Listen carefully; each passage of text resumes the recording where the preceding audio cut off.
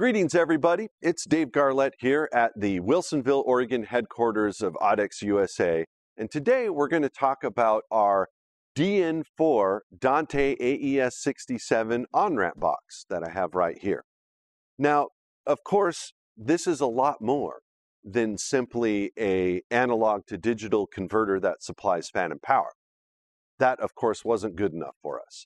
We facilitated this box with a fully controllable microphone preamp, meaning that if you're using third-party plugins for QSC, Symmetrix, or Extron, you get complete control of the preamp functions of the DN4, as well as control over 2 channels of LED driver per channel. So that's 4 channels with 2 LED drivers each. Now, the DN4 box, of course, can be powered over Ethernet with a PoE switch, or it can have an external power supply as well. The DN4 is plenum rated, so this can live up in the ceiling with the microphones, and installation couldn't be any simpler. Here I have one of our Dante-enabled M70WD microphones, which features 2 channels of LED, green or red.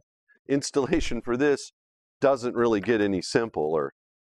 We have a pre-terminated category cable. You connect to one of the channels of the DN4 and simply connect it to the M70 microphone. So now this facilitates not only the microphone signal, it also facilitates control over the LEDs that are in the microphone itself. So you're probably wondering, you know, if I didn't have Audix microphones, could I use this box to control third-party microphones with LEDs? And the answer is simply yes. So for that, I've fashioned here out of a category cable on one end and then a 8-channel Phoenix connector on the other. So that gives me independent wiring for 2 LED colors as well as the microphone itself.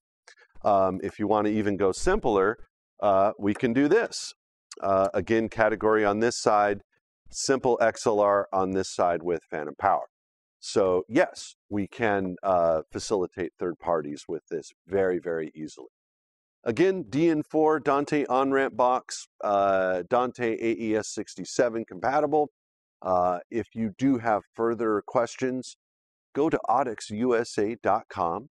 And with that, have yourself a great day.